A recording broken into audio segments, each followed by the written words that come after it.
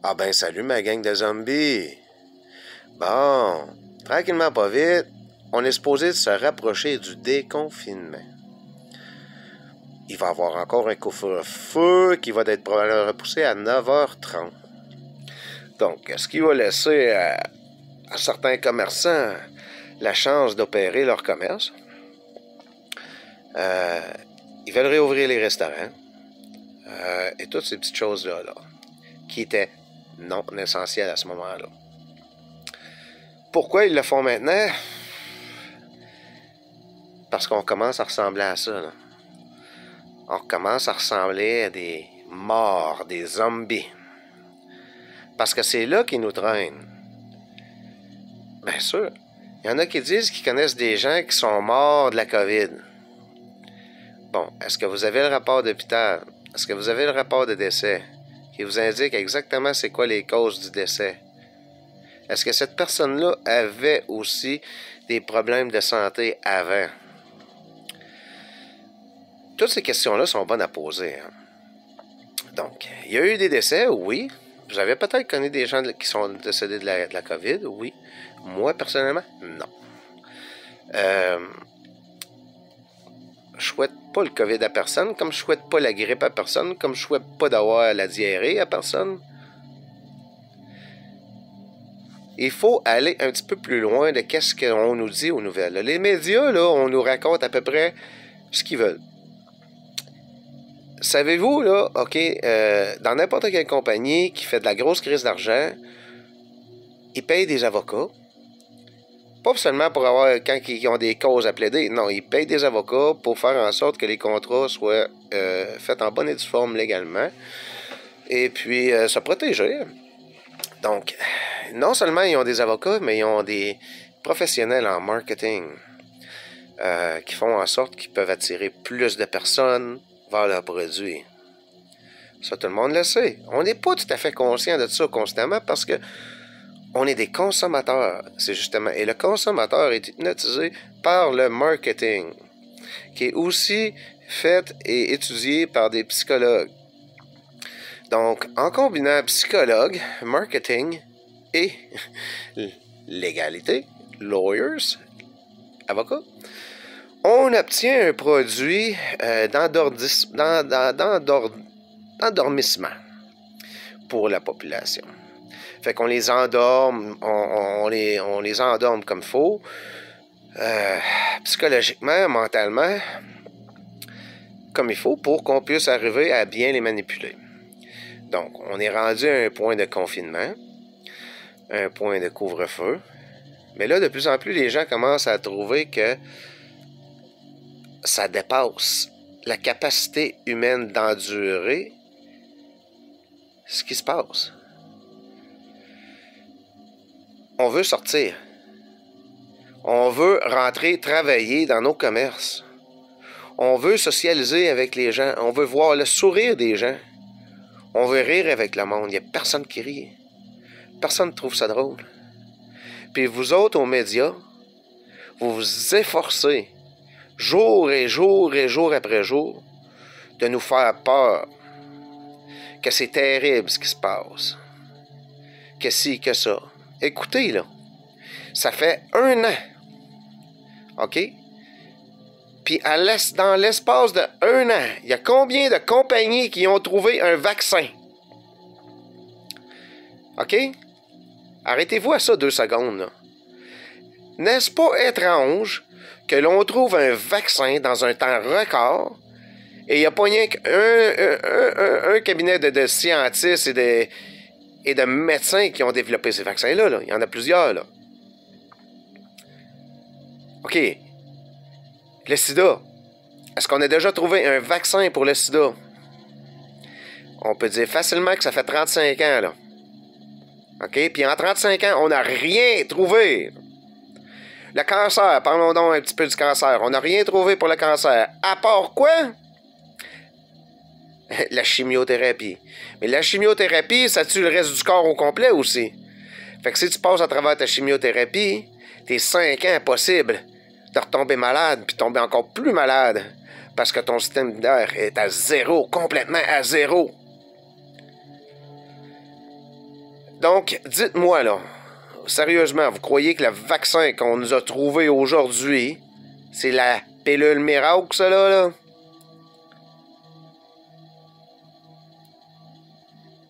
L'humanité, là, je ne sais pas où est-ce qu'elle s'en va, mais comme ça, là, elle s'en va pas loin. Je ne suis pas pour la violence, mais j'ai quand même une limite.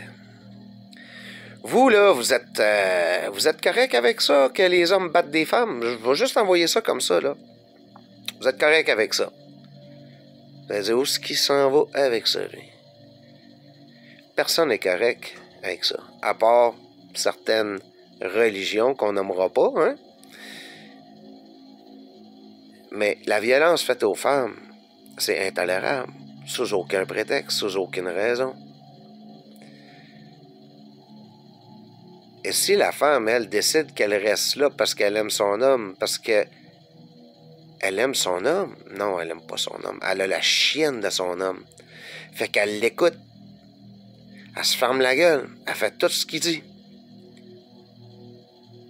Vous trouvez pas qu'on ressemble à des femmes battues? Comment ça ressemblait à une population de femmes battues? Il y a quand même bien une limite, non? C'est là que je m'en vais. Puis la journée où que la femme en a, là, hein? Qu'elle se fait taper dessus, là, ça fait pas rien que la première fois là, qu'elle se fait péter la gueule comme faux, là. Puis elle se dit, ce fois-ci, c'est la dernière fois, c'est fini. Je suis même prête à en laisser ma vie, à défendre ma vie à ce point-là. Je ne suis plus capable. Et elle le tue. Imaginez ça. Qu'est-ce qui va arriver avec elle? Là, il va falloir qu'elle essaie de prouver sous toute forme que cet homme-là lui a arraché la vie tous les jours de sa vie. Il va falloir qu'elle prouve ça. Elle va avoir enduré toute sa vie avec cet homme-là qui l'a battu. Puis la journée qu'elle a décidé, peut-être c'était parce que il avait décidé qu'il commençait à taper les enfants. Peut-être que parce que il avait décidé de faire des attouchements à sa fille ou à ses fils. Peut-être parce que hein? Il y a plein des choses qui font en sorte que quelqu'un pète sa coche. Donc, si vous n'êtes pas toutes des femmes battues, puis vous ne voulez pas attendre à arriver à être obligé d'utiliser les grands moyens, parce que vous êtes tombé dans un instant de survie, là, parce que là, écoutez, là, il y a des gens qui mettent la clé dans la porte. Ils ont tout perdu. Ils sont dans la rue. Ils essaient de vendre les quelques petites choses qu'ils ont pour payer des factures. Non pas pour survivre, mais payer des factures. Quand il n'y aura plus d'argent, quand il n'y aura plus rien à vendre, quand il n'y aura plus d'emploi, où ils vont aller ces gens-là? C'est pas des gens tout seuls. Il y a des gens qui sont avec des enfants, des animaux, et bien plus. Qu'est-ce qui va arriver de tout ça? Où on va tout mettre ce monde-là? Il y a un plan derrière ça, là. Réveillez-vous, merde, il y a un plan derrière ça. Vous n'êtes pas capable de vous mettre dans la tête que il n'y a pas d'autre possibilité que celle qui vous donne. Vous écoutez, vous vous confinez, puis vous faites ce qu'on vous dit, puis c'est point, tout, that's it. Il n'y a rien d'autre. Vous faites rien que ça.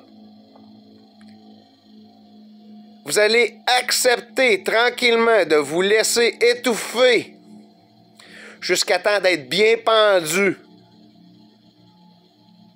Puis là, à ce moment-là, il va être trop tard. La corde va être bien trop tight. Il est temps qu'on se réveille. C'est pas une joke. Ça fait longtemps qu'il prépare ça. Bill Gates, là, C'est un homme excessivement dangereux. George Soros, Bilderberg, toutes ces Christie d'élites mondiales qui ont rien qu'un but, c'est de nous manipuler, de nous contrôler et de nous brainwasher, d'arrêter de penser par soi-même. Chris, on est rendu que des applications sur des téléphones, c'est pour nous montrer comment s'occuper d'un enfant. Parce qu'on a perdu la base de ce qui est être humain. On se remet dans les mains de crapules qui n'ont pas nos intérêts à bon compte. C'est leurs intérêts et leur seul propre intérêt. Que vous en laissiez votre vie, ils s'en crissent. Puis vous pensez que c'est fini, là? Si c'est fini, ça va être fini quand vous allez être dans votre cercueil. Puis votre dette va être passée à vos enfants. C'est ça qui se continue. La seule chose qu'il y a à faire, c'est d'abolir la monarchie dans le monde, puis de la manipulation des gouvernements qui sont là pour nous corrompre. Ils sont corrompus. C'est des gens corrompus qui veulent utiliser le reste de la société pour eux, pour que ce soit leurs intérêts seulement qui en bénéficient. Seulement. Qu'il y ait des morts, ils s'en crissent. On le cache bien que trop de choses. Pourquoi? Juste comme ça, je vous envoie ça de même. Pourquoi on nous a menti sur Area 51 tout le temps? Depuis toutes ces années-là, depuis les années 50.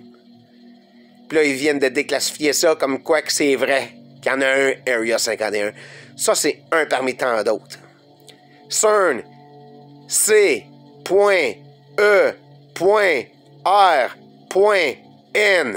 Allez voir ça. Vous m'en redirez des nouvelles. Allez voir HARP. H.A.R.P.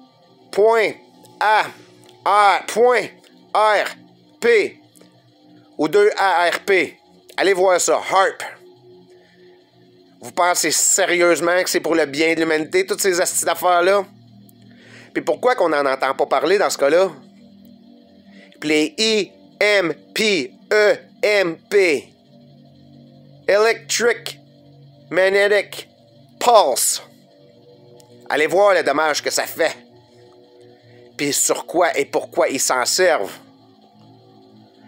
Vous êtes limité dans vos recherches. Vous avez seulement rien qu'écouter TV Marde. Puis tous les postes de médias traditionnels qui sont payés par les gouvernements pour vous faire croire ce qu'ils veulent. Pour arrêter de penser librement. Puis essayer de trouver des solutions collectivement. Bill Gates, George Soros, c'est Bilderberg de ce monde, ils sont là pour reprendre tout. New World Order, c'est pas une bullshit. Puis ceux qui trouvent ça drôle, là, ben garde, c'est peut-être chiant, mais j'ai hâte en crise. Pas que j'ai hâte, mais mec, ça arrive, là, je souhaite sincèrement que vous êtes les premiers à écoper. Parce que vous méritez d'écoper.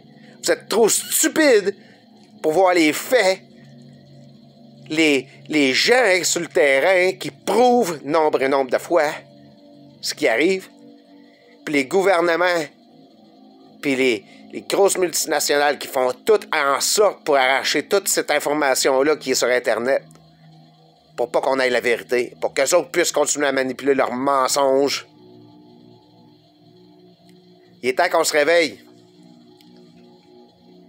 Êtes-vous une femme battue? Pas moi. Moi, il laissé ma peau, puis je m'en crisse d'y laisser ma peau. J'aime mieux y laisser ma peau, puis en sachant que j'ai essayé de faire de quoi, que d'y avoir laissé ma peau, puis qu'on s'aille nourrir sur mon dos. Vous êtes des petites brebis. Ceux-là qui pensaient que les gouvernements vont être là pour vous aider. Puis Trudeau, c'en est un autre, ça. C'est un vendu. Il a vendu notre pays aux Chinois. Puis il continue de le faire. Puis il aime le communisme. Qu'est-ce que c'est que ça qu'on a au pouvoir? Un jeune petit cul qui suit les traces de son père. pour détruire un pays, une nation. D'abord, tout Américain, on est des crises de voleurs parce qu'on a volé ces terres-là aux Indiens. Puis les Indiens, eux autres, ils n'auraient pas fait de ce qu'on est en train de faire. Ils l'ont prouvé, puis ils le prouvent encore, les Indiens, qui respectent la nature. C'est leur Dieu, c'est leur nourriture. It's their provider. Nous, nos providers, c'est le gouvernement de marde qui nous ment constamment. C'est fini, il faut se réveiller. Be an Indian. Get out there, reclaim what's yours. Moi, là, j'en ai plein mon cul. Donc, je suis pas le seul. On nous écoute pas. Le monde sont plus capables. Il y a des suicides, c'est presque un suicide collectif. Il y en a, c'est incroyable. Moi, je connais pas de personnes qui sont décédées du COVID, mais je connais des gens qui sont rendus dans la rue, par exemple, qui ont plus de job, puis qui sont obligés de tout vendre. Ça, par exemple, je connais ça. Puis pas longtemps, là, dans pas longtemps, peut-être que je vais vous dire que ces gens-là sont tellement plus capables qu'ils se sont enlevés la vie. J'espère ne pas avoir vous dire ça. Mais il y a des fortes chances que ça arrive, que dans votre entourage, vous allez avoir des gens qui vont décéder de suicide, qui vont souffrir de dépression. Vous allez me trouver peut-être un peu fort là, dans mes affaires, mais moi, je vous trouve un peu faible dans les vôtres. Si vous n'êtes pas capable de vous lever pour défendre vos valeurs puis celles de vos enfants, puis de leur avenir, ben vous méritez rien qu'une chose, puis c'est bien plate à dire, ben attrapez-le, le petit COVID. Oui, c'est cru, qu'est-ce que je viens de dire, là. Mais vos vaccins de merde, là.